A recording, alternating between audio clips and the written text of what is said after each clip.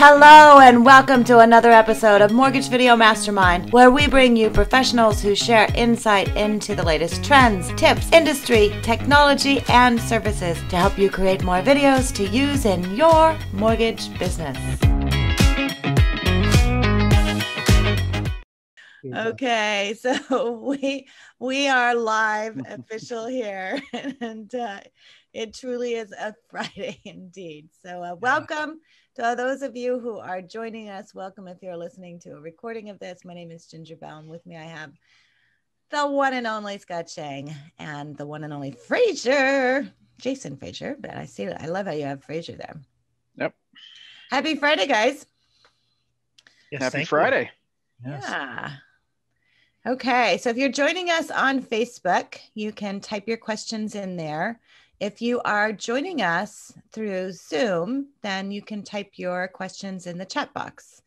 And I know, Scott, you had asked, we're not doing StreamYard. We did StreamYard, the first one, and this one we're switching over to Zoom, only because I had several people ask if they could get a reminder. And you can't do that on StreamYard. Yeah. So okay. I set it up on Zoom because they wanted to be able to add it to their calendars. And that way they could get a reminder and be able to attend it. Excellent. So the other thing too is I want to make sure that we have this available in the Facebook group, which is Mortgage Video Mastermind. And then I'm also going to post it onto my YouTube channel. So people that want to go back and see the series of it, we're going to start it. And, we'll see what happens from there. So with that, today we are going to talk about editing, video editing. And it's one of those things, we're not going to get into the details of it because it's 15 minutes here on this video. But if you would like something more, Scott and I had talked about earlier this week, maybe putting together a longer session that can go through the steps of video recording or video editing. And I know, Scott, you have done a lot of video editing. I've been doing video editing since 2008 when I started doing continuing education classes. So, what do you find important as far as video editing? Where should someone focus? Well, I mean, the first thing is to determine whether or not you need to do editing. And I think that has a lot to do with what type of content that you're creating. I think some content is better without editing. I don't think you should edit out ums and ahs. I don't think you have to be really, really concerned about that, because I think being real is the best possible thing you can do. But when you start doing basic editing, like you're doing, say you've got a PowerPoint presentation and you want to pop in and out between showing the screen, showing the PowerPoint screen, and then showing yourself without picture in picture, or a lot of people have heard the term B-roll. Mm-hmm. And B-roll is really just, those little videos or pictures that are running while you're talking. Whether you add music or not to it is an editing decision that you'll make. And probably the simplest one that most people will do is your pre-roll and post. So that's kind of like your introduction. Maybe it's your logo or something like that. I've used iMovie before, but I mostly use Camtasia. Yeah, that's what I use, is Camtasia. Yeah. And for me, for editing, it's funny. I'm very geeky. I'm very tech savvy, but I don't understand it. Like I don't know why it works. I just figure out how to make it work. Right. And in video editing anymore is it's a visual act. It really is. You're lining up things, and your video is a track, your music is a track, your audio overlay is a track. Yeah. Your B-roll. Your B-roll is a track. and it's not nearly as complex as it sounds, but there's absolutely a learning curve to kind of get used to how you go in there and you kind of mess around with stuff.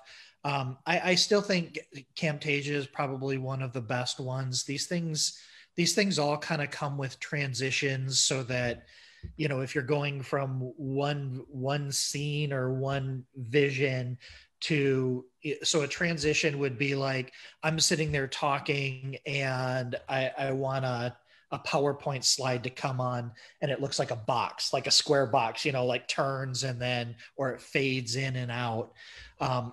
These things are not that difficult. No, I have trained, I mean, honestly, I have trained so many of my clients who are not video savvy at all, and some not even, you know, technologically savvy, on how to use Camtasia, especially for quick videos. Like if you're getting into a video that you're going to be putting on YouTube, or you're going to be sending it out, there's going to be a training. And I know, like Frazier, you know, you like, I do a lot of like training videos, which are a little bit different than what you're, you know, talking about for your YouTube videos. But if you're just recording a session like this, you don't need any edits on it. You just need to be able to throw it in, maybe add some intro music, you know, do a nice graphic as far as an intro, if you're gonna do something like that, and you're good to go. So it's easy to use Camtasia for something like that. And if that's what you're doing, where you're doing your live like this, if you're doing your Facebook Live, all of my webinars, I edit all of my webinars, because I always start them recording at the very beginning. I don't wait until we go live to record. And I do that because I'm often on with other people, and I want them to get on in our practice session and get them comfortable. And I have other things that are going on. You can throw that into Camtasia and edit that out. That's a super simple thing to do. So having an idea, depending on what you want to do with the editing, you don't have to worry about so much of what Scott's talking about, your B-roll or your transitions or your call outs or things like that. If you just want to do the editing for very simple things like your Facebook Live, for example, if you're doing webinars and you want to be able to take that webinar and put it onto, you know, your YouTube channel or onto your website, then those are things that you can get to know, or you can have someone in your office get to know. So if you have someone in your office that can do that, that's a good thing. Yeah, we kind of talked about that. Is editing is decent to understand, but it's not something that you should be doing. You should be working on $1,000 an hour plus work in your business, and you need to you know, delegate anything else. Probably the best advice I would give is don't make the mistake that I made, and don't go crazy and just like try to edit stuff. I was talking to you yesterday. I did, gosh, it was probably 2012.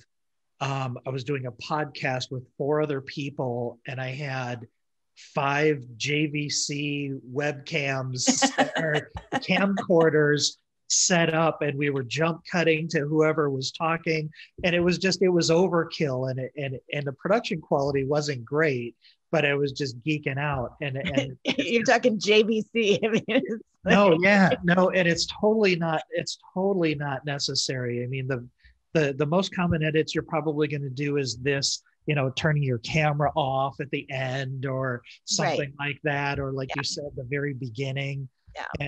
And I always, like if I'm trying to do, you know, just videos where I'm not talking to anybody, there's always the false starts, and you're like, and then you start again, you know, you have to, so I guess if we're talking about editing and anybody's doing any sort of editing, the best advice I would probably give is, if you make a mistake and you know you want to edit it out, just be silent.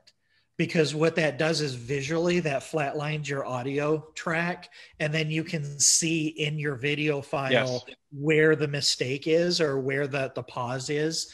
So that's what they do when you see the movies and they have those clappers. They're creating a spike, an audio spike, to show, hey, this is an important part in the cut.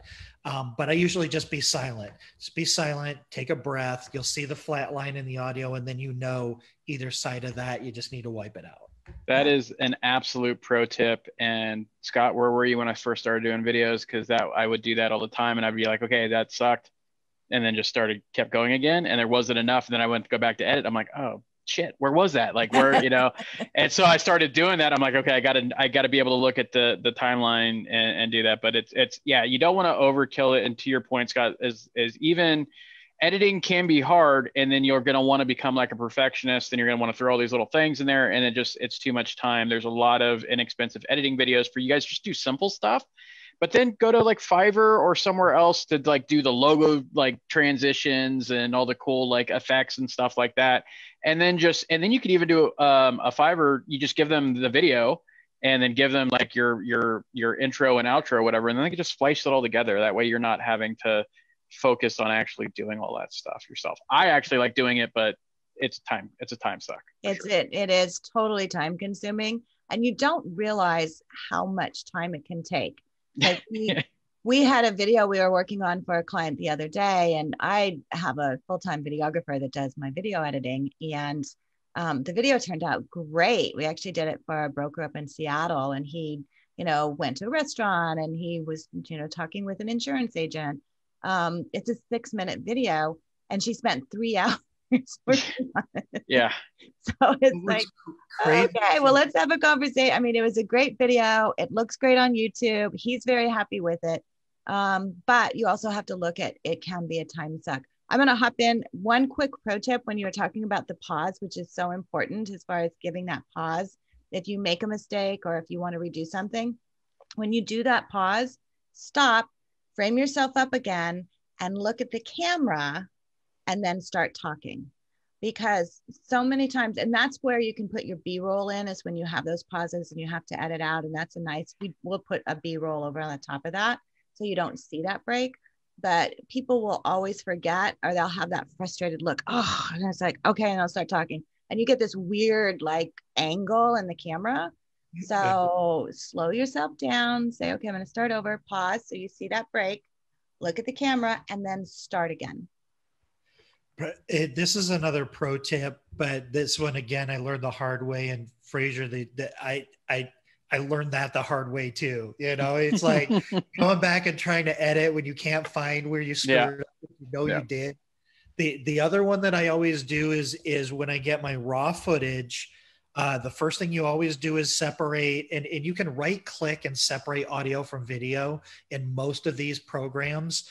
And your audio is almost going to always be off from your video. It's just one of those things, depending on how your mic is. And then you line them up. You're lining them up. You're moving it forward or backwards. And I'm just sitting here staring at the lips and listening to it, trying to get it to line up. But do that first before you start editing and splicing the rest of your line. Yes. So if you splice and put in B-rolls, right, you know exactly what I'm talking about. Yeah. So you're like, I'm going to cut here. I'm going to cut here, do this B-line. And then all of your audio and video is out of sync. Yeah. And you're like, no. Do it once the very first time, line up your audio and video, and then do all the rest of your editing, and don't touch that part again. That's another huge thing that it's a nightmare if you do it the wrong way. But like you said, Fiverr, you can legitimately get, for like $10 or less, you can get cool animated logo intros if you need them. And then maybe an outro that has your contact information. And like anybody under 30 can edit an entire movie on an iPhone with their thumb with like iMovie. So it's not hard. It's not an expensive skill set. You outsource it. I think it's a good idea to learn how to do it yourself, just so that somebody doesn't make it seem like it's more important and more expensive than it should be, probably. But no, editing is definitely not something you should be afraid of. It's so simple these days. It's very intuitive. It's very visual. It's very drag and drop-ish kind of thing. It keeps getting better. Camtasia's update right now is amazing. They have some incredible call outs that you can put in there. They actually have added where you can get stock video to put in there for your B-roll. Yeah. And then really it's nice because, what we used to have to use, all these different Envato and iStock and music and things like that. It's all right in there. So honestly, I think your best bang for the buck right now for editing is your suggestion Camtasia, Scott. Yeah, it's a little more expensive for Windows, which is weird. It's like $300 for Windows for a year. Oh, really? It's only $99 a year for Mac, which seems like usually it's inverse. You know, it's usually Windows stuff is less expensive. But yeah, it's $99 a year. I've used it for probably, oh man, it's got to have been close to 10 years, and it's come Yeah, me too. come Yeah. so far. I It's think I so started simple. in like 2008 with it when it just, and it sucked back then, but it Oh, was yeah. No, it easier was than hard. iMovie. And here's the other thing I like about it. There's not a huge learning curve. So it is simple to use. You know, you have to, take some time and play around with it. But once you get into it, it's really not that difficult. So I just put it into the chat or into the comments, TechSmith Camtasia. And they also have, TechSmith also has Snagit, which is a great software.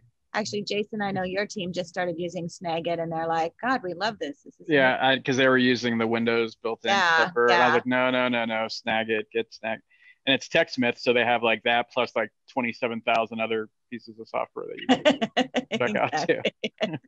Yeah, TechSmith is good products. I use a lot. Yeah. Yeah. Perfect. Well, I mean, that's really the basics as far as suggestions using Camtasia, one of your best, using the pauses. So make sure if you're going to start over and don't feel like you need to do your whole video in one take. You can edit those pauses. And so if you, do your start and you're into it for, first 3 points, and then you mess up on the 4th point or whatever, then take a break, take a pause, as Jason and Scott are saying, and then start over again. Those are things you can edit out, but don't over edit. And if you are going to, get into consistently editing, outsource that. Definitely outsource it. Don't get into doing it. Yep. Okay. So what we want to know is, what do you want to talk about next week?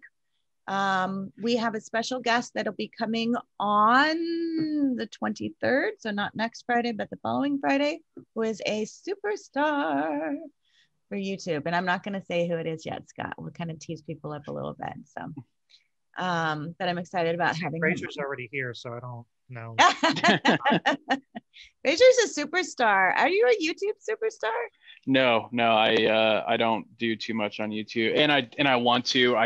It's one of those things that I coach my people. I said, look, if you're not going to put the time in it, if you're not going to really commit to doing it, then don't do it. I did a lot of stuff in the beginning just to put content out there, but I don't spend a lot on YouTube. I do other, like, for example, like Next Level Loan Officers, I produce all the videos on their YouTube for the podcast that you could check out. And actually that might be a good thing that I'll just post in the mastermind, is I will just show you how I've set up. I use ScreenFlow, which is a really lightweight, simple editor. And I could just show you, like, look, I have a template. I just grab the video file, throw it in there, and it's done. And it's just that upfront work of creating that template, but just to show people just how easy it can be. That's a good idea. You know what? I could even do that too on my video planner. I do a weekly thing on that. Yeah. And I just have a template. So I just record the video, throw the video in there, change what I need to as far as the call outs, and good to go. So templates are a good key. Yeah. Very cool. Awesome. Okay, yeah, good. Much more on that topic. We can unpack that, but that's better to do live, right? I mean, that's better to do like laptops open. Okay, here's lower thirds, transitions, all that kind of thing. That's a weekend together geeking out. Yes, it is. Let's get that on the calendar. Yeah, let's do it. Exactly. Okay, great. Well, thank you so much, guys, for hopping on. Thank you for those who hopped on as well. I'm not seeing any questions. Nope. But we do appreciate you being on. And if you're catching a recording on this, then give us a thumbs up and like us, and feel free to share us. So you guys have a great weekend. Take care.